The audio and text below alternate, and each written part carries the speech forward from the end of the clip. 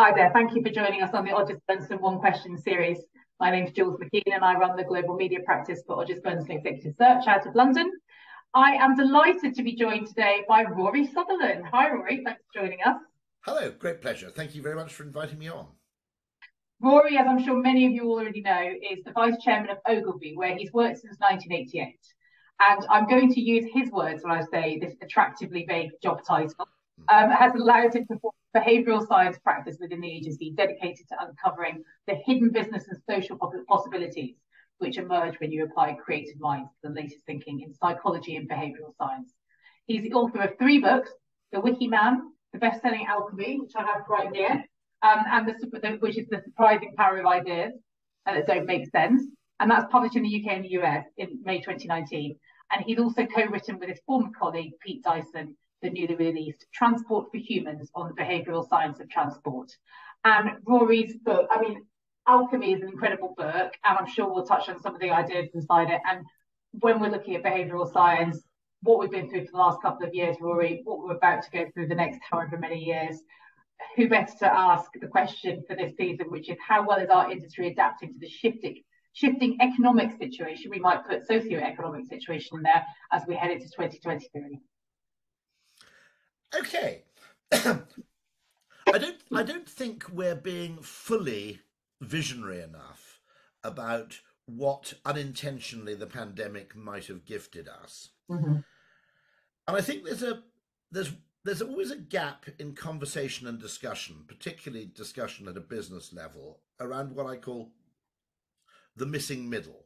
Okay. There's an enormous amount of quantification of and analysis of the past, because the past has already generated a lot of data. Okay. Mm-hmm. And there's also a kind of fashionable conversation which is always going on about the more distant future, which would be something like the metaverse or Web3 or blockchain or whatever. Mm-hmm. Things which are 5 years out, 6 years out, we're very happy to talk about because the risk of being proven wrong is perhaps slightly less. Quantification bias causes us, I think, disproportionately to look at the past as though it were a guide to the future. Now, when you've had a major event, that's unsafe in anything except the very short term at the best of times. Okay, extrapolation from past trends is highly dangerous at the best of times. When you've had a major simultaneous world disruptive event, it's even more dangerous still. Yes. And I always make the point about big data that all big data comes from the same place, the past. Yeah. That we think that its bigness somehow makes it impartial and representative and valuable. But we forget the fundamental bias, which is it tells us nothing about what hasn't yet happened. Yes. And so one area of discussion, which I suppose there's been quite a bit of noise about it, but actually the fact that the world had a crash course in video conferencing, just as the world had a crash course in how to use QR codes, okay, Yes. was an unintended, obviously, but nonetheless interesting and probably beneficial side effect of the pandemic. Yeah. And I don't think we're talking about it quite enough. No. Because I think there is the potential, or rather what we're doing is we're sort of talking about it through the lens of necessity, which is, oh my goodness, some of my staff are reluctant to come back into the office. Rather than asking a slightly more open-ended question, which is, what are the consequences if... Now, I'm going to frame this very strangely, okay? Most people in knowledge work never negotiated with their employers on the basis of autonomy because they assumed it was a non-negotiable, okay? The second you took an office job, the second you took a job in the knowledge economy, it was assumed that you worked in an office probably in the middle of some pretty expensive real estate, and you travelled in 5 days a week, and you spent at the very least core working hours in that place with everybody else. Mm-hmm. And it was simply a given. And of course, no one person could negotiate autonomy on their own because they looked like the lazy guy. Mm-hmm.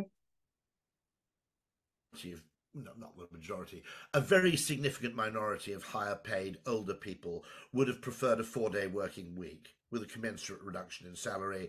But who was going to put the bell on the cat? Okay, who was going to take the first move? Because the first person becomes the part-timer and their career's effectively over, and there's the stigma of kind of lack of sacrificial commitment. Mm. Now, suddenly, because of this simultaneous event, people have discovered that they value autonomy perhaps more than they imagined. Yeah. And particularly some people. I don't think Mm. that's everybody. But the opportunity actually to engage with a workforce where it isn't just a question of money and power.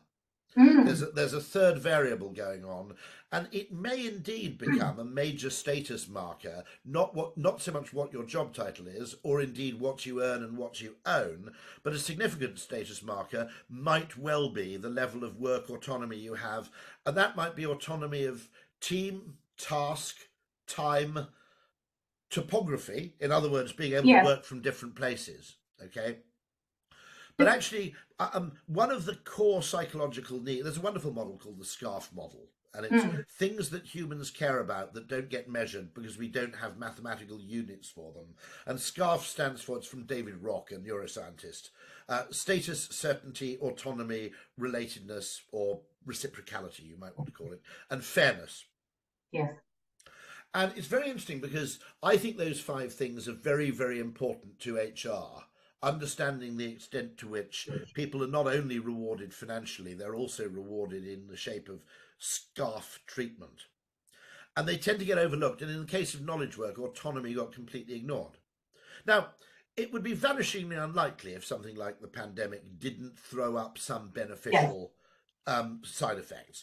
Yeah, a very small one is I hope Britain doesn't go back to restricting cafes from putting tables out on the pavements, because we kind of discovered during the pandemic that even in surprisingly cold weather, eating and drinking out of doors. In fact, that was historically that was why we went to France.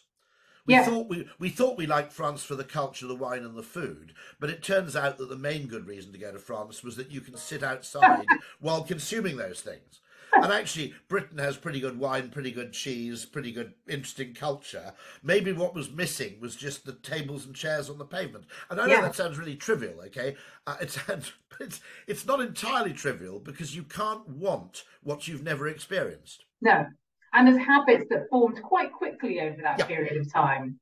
And a lot of that is habitual, isn't it? If you just do it a few times and something becomes more natural and then you don't look back. I mean, it's very interesting in the sense that we accepted, a 5-day commute. Now, the reason I say this has huge importance is that everybody's currently looking at it through a narrow lens, which is what do I want my staff to do? What do I want my direct reports to do? What should be our established norm in our organisation? But there's a much bigger question, actually, which is I would argue that the Henry Ford question, which is what do you want your consumers to do? Now, I would argue that a major explosion in flexible work, okay, 1 or 2 of my staff, I expect, will probably start a side gig. Bad for me, good for the economy as a whole, okay? Because let's face it, if 1 in 10 flexible workers, there's a famous case of someone working for a very, very large American corporation who was also running a massive online sneaker store at the same time. You heard about this? Yeah. Good luck to him, Yeah. my view. I had to check it wasn't my teenager, actually. Oh, yeah. Actually, get your teenagers onto illegal drugs. It's a much less expensive habit than the sneaker habit. Yeah. The other thing is that if consumers have a greater degree of autonomy of time and place, potentially it should inject a lot of discretionary money back into the productive economy. And Henry Ford famously, I mean, it's sort of half true, the story. It's not 100% true. But the argument is that he created the 2-day weekend for his workers, not only for the benefit of the workers themselves, but in the hope that it would spread. Because if the American working man had a 2-day weekend, it was worth buying a car. Oh, wow, that's so interesting. I didn't know that. I occasionally go and speak at travel and leisure conferences in the United States, marketing conferences for the travel and entertainment industry. And I always start with a joke, which is you're all wasting your time. Okay. Before you do any other marketing, everybody in the room should pool their marketing budgets and spend 4 years lobbying for Americans to have 4 weeks paid vacation. Yeah. Because everything else you do, while Americans only have 2 weeks paid vacation and are frightened to take both weeks, any chances of significantly growing the American tourist economy beyond cruise ships and student travel You're all scrapping for the same small You're all capital. scrapping. And I always notice that you go on holiday in the United States, you go to the Grand Canyon in August, and okay, you have to go to the overflow car park, but it's not that crowded. And I said, look, if the Grand Canyon were in Spain, you wouldn't be able to get near the bloody thing in August, Yeah. you know? Yeah. And the fact that now Henry Fordism, which is actually, should people like Unilever actually deliberately evangelize, because a small loss of your own staff productivity, which is by no means necessary, by the way, it's possible. I think it's perfectly possible to have a huge increase in productivity through a mixture of co-location and flexibility. And also, of course, it's a pay rise for your staff, because if they can go and live in Brighton rather than, Brighton's not a very good example, but if they can go and live in Margate rather than London, their disposable income will go up. It's like a tax-free pay rise. It's also hugely significant to the wider economy, because I think most people don't retire because they want to stop work. They retire because they want to stop commuting. And the biggest problem the UK economy faces is an extraordinary percentage of people in their 50s and early 60s who are economically inactive. Yes. Yes. I was talking to people who operate call centres at enormous scale. Now, there's a job which actually can be done very, very flexibly. Yeah. It's equivalent to being an Uber driver where you don't even have to move. Yeah. Okay. There are an awful lot of jobs which, if you remove the requirement for working in a megalopolis and traveling in 5 days a week to the same place, there are an awful lot of jobs which become doable by people in their late 50s, early 60s, and helps the local economies, doesn't it? It helps the local economies in their villages that have been absolutely right. I mean, the one unfailing way to grow an economy is to actually introduce women to the workplace. Okay. Well, childcare costs might be something that might want to be considered around that then. Well, no, I mean, actually, there were hidden costs to that, which is that what started as an option ultimately, because of property prices, became a necessity, which is not quite the same thing. Yeah. But I mean, there's a wonderful paper by Noah Smith called On the Prospects for a Zoom Boom. And his argument is that the biggest contribution the internet might make to service sector productivity is, and his idea is distributed service sector productivity, is that video calling might do for the service sector what electrification and the steam engine did for manufacturing and the production line. That we have the potential, if we reshape how we work and we solve the coordination problems, we have, I think, the possibility to have a huge increase in productivity, and also, by the way, a huge move towards the levelling up agenda. Yes. I would argue nobody in Britain aged over 32, unless they're offered like a job at Goldman Sachs, nobody aged 32 with a kid in a relationship can really move to London. It doesn't make sense. Okay. So what we're doing is we're increasingly overfishing this weird pool of graduates who moved down to London with their mates and did a flat share in Clapham. Okay. Yeah. Right? And actually, which is a very non-diverse way of looking at things. Totally. So we talk about ethnic discrimination, gender discrimination, but geographical discrimination is alive and well. Okay. Yeah. I mean, Brummies, right? I mean, it's a city of 2 million people. One of the most peculiar aspects of lockdown was that because of video calling, I had not only more conversations with people in Botswana, I had more conversations with people in Birmingham. Yes, absolutely. I hate to break it to you, but there are really, really interesting, intelligent, probably undervalued people in the West Midlands. Yes. Much as it'll come as a shock to people, the home counties. Actually, in many ways, advertising talent in those places is always very good, because if you can survive there, you have to be pretty good to begin with. Yes, and the broadcasters have done, Channel 4 and the BBC have done a fantastic job in the regional nations, pushing and almost like forcing the agenda into Salford, into Exeter, into Glasgow, particularly with the Scottish and Leeds. I also have a weird theory, which is that this is, to be honest, an outsider theory, but that certain areas you may get a kind of Brooklyn effect where certain places become cooler than London. Yeah. Yeah. And the reason is that actually to sustain cool, you need relatively low property prices. Yes. I notice the phenomenon because I go to the Kent coast a lot. and you keep getting these restaurants opening, and you go, where did the chef work beforehand? It was some Michelin-starred place in London. And you kind of go, it's a bit weird that he's opening in Margate, isn't it? And then you realise, no, because you can own the restaurant. I'm a Georgist, by the way. Not many people are. Google it. But fundamentally, I think Henry George's insight into the economy, which is that whenever you have productive activity that depends on location for its performance, the gains end up going to the landowner, not to the person doing the work. Interesting. So when people said you must come back into London to bail out Pret-a-Manger, my argument was you're not bailing out Pret-a-Manger, you're bailing out the Duke of Westminster. Now that's fine if you want to bail out the Duke of Westminster, but what might make more sense is for Pret-a-Manger to go and open in Margate. Okay. Why? Okay. So, I mean, it's ironic because my father was a landlord. And so for me to be basically highly questioning of the kind of rent-seeking aspects of the property industry is a bit weird. But then Adam Smith worked as a customs inspector, so what the hell? But,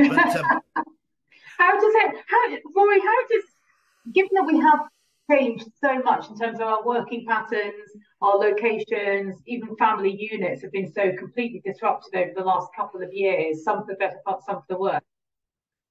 When we go into the next recession, when I think about when you're talking about we use data entirely from the past, is there a tendency, do you think, for us to look at this recession that we're currently officially already in and apply the rules from previous recessions, which are completely, in some cases, potentially null and void, because we've had this weird 2 years of a lockdown in between this recession and previous recessions of 2008, which have already seismically changed how people feel about getting together, how people feel about TV content at home and engaging in gaming. Everything's changed in those 2 years.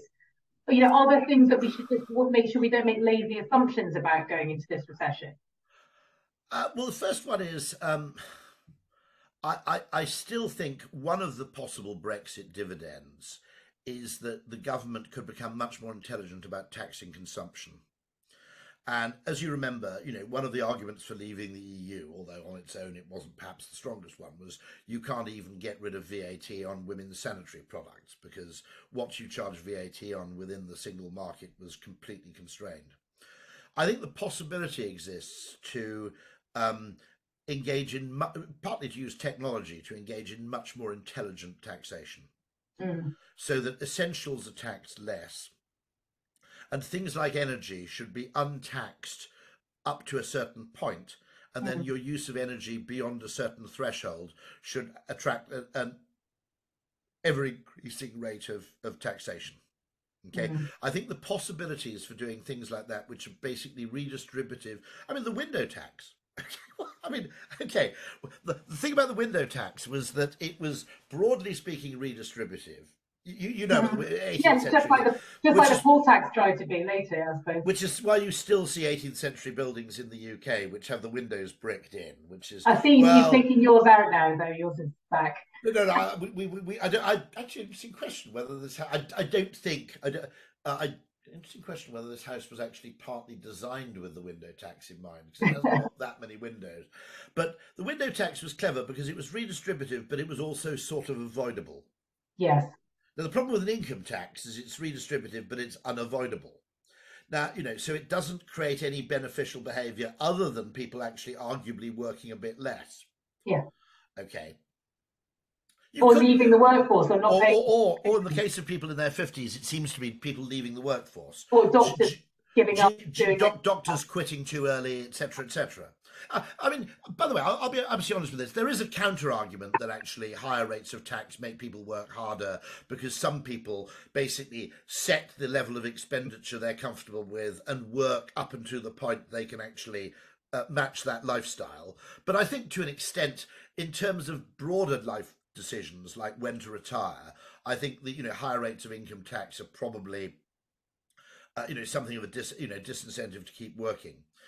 And so reintroducing what you might call the modern version of the window tax, where if people choose to live fairly modestly, they pay less tax, and that tax is to some extent disproportionately levied on those areas of behaviour which have negative social consequences. So, I mean, an interesting thought would be, arguably, when you go and buy a pint of beer in a pub, you should pay 0% VAT, whereas when you drink beer at home, you should pay 20% or 30% VAT. And the reason for that difference is that in supporting the pub, Yeah. you are, albeit unintentionally, performing a pro-social action. Interesting. Whereas in drinking on your own, I mean, positional goods generally would come out badly from that taxation. Jewellery, luxury cars, etc., would come out relatively badly, whereas pro-social goods would come out disproportionately well. That's interesting. I've never heard that before. That's a really interesting thought. We do it. Essentially, we did it with tobacco and alcohol. There's no reason why you can't do it with other forms of. It's Pigovian taxation, I think, is the technical term. You could do it with lots of other things as well. And so, with all of these changes that we've seen, do you think our industry, define as you wish, it is well set up to weather the oncoming storm? Do you think it's making the right preparations? I've heard. I personally, I'm going to be really rude here. I think the advertising industry has completely failed. Specifically, I mean the creative agencies, has completely failed to understand that the market for creativity is much, much wider than just the Marcom's budget of large corporations. And the tragedy is that when we moved from being paid by commission, we took a worse form of remuneration. I think payment by the hour is always a terrible way to be paid. Okay. Because effectively it always becomes a cost conversation, not a value conversation once you're paid by the hour. And it's the kiss of death for an industry. Imagine how much money, say, Procter and Gamble would make if everybody knew how much it cost to make a tube of toothpaste. Okay, that's not the point. It's the value you pay for, not the cost. Okay, now, having said that, when we went to payment by the hour, it did free us up to go and seek other forms of other budgets. Okay, and I think the creative talents that are present, not exclusively, but disproportionately present in kind of advertising and creative agencies, digital agencies, has been overly directed at where the old account people knew how to make money, which is chasing the comms budget and media budget of a large established company, when we could have been doubly useful and actually grown had we only learned how to target other forms of value creation. Yeah, that's very. And I think the muscle memory of the ad industry has kept it kind of trapped in this. Let's go and sell what we do to the people who go to Cannes, basically. Okay. Now I think and as a result, consulting firms, which aren't very creative and tend to basically make businesses more and more alike by effectively, selling a cookie cutter solution to a whole series of entities in the same business category. They've actually kind of grown to an extraordinary degree. Yeah, they productise what they do. They productise what they've done. Now, we're still constrained. One of the interesting things is you never get a budget to take an advertising or marketing person's mindset and apply it not to a brand problem, but to a category problem. A category problem like sustainability or the electrification of the car, or how do we persuade people who shop online to use lockers rather than getting delivery to the home? Okay, and those are category problems, and there aren't any category marketing budgets. They go into the management consultants. So the category budgets go into management consultants, and the only thing we get are brand budgets. But not everything is solvable at the brand level. Solar panels, for example. How would you sell solar panels in a way that people actually felt confident buying them? That's not a problem for a specific solar panel manufacturer. It's a problem for the whole category. How should government pay subsidies for things in a way that actually achieves the most emotional bang for the buck?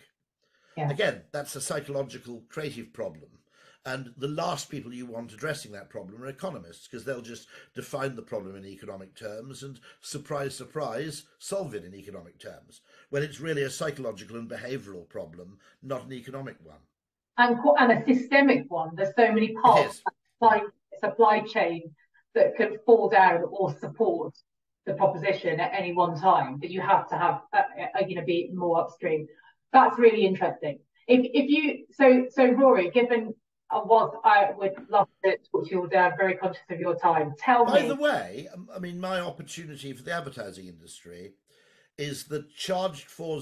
I'm giving this away. I don't know why I'm giving it I was away. just about to ask you what was your piece of advice if you're doing The it. charged for Zoom webinar, where you use your convening Yeah. power to get together people who share a problem. They might pay £500 a head. Okay. Now, you're now using network effects to make Yes. McKinsey money by charging effectively, Odeon prices. Okay. You use the magic of broadcast and the webinar and the Zoom revolution to actually solve once, sell many times, rather than solve once, sell once. No one else in the ad industry seems to have spotted this, and it drives me nuts because, my argument would be the economic value we could create by convening groups of people who share a particular interest, and Yes. then by injecting creativity into the mix.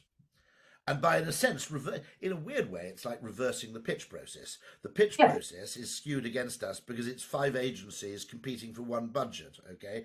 And this will be one agency competing for 20 budgets, which is a much Yes. better way around to actually make the thing work.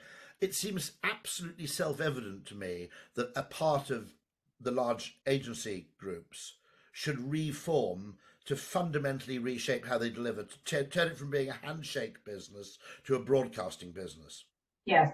It's really interesting because we talked about the way that management consultants do that.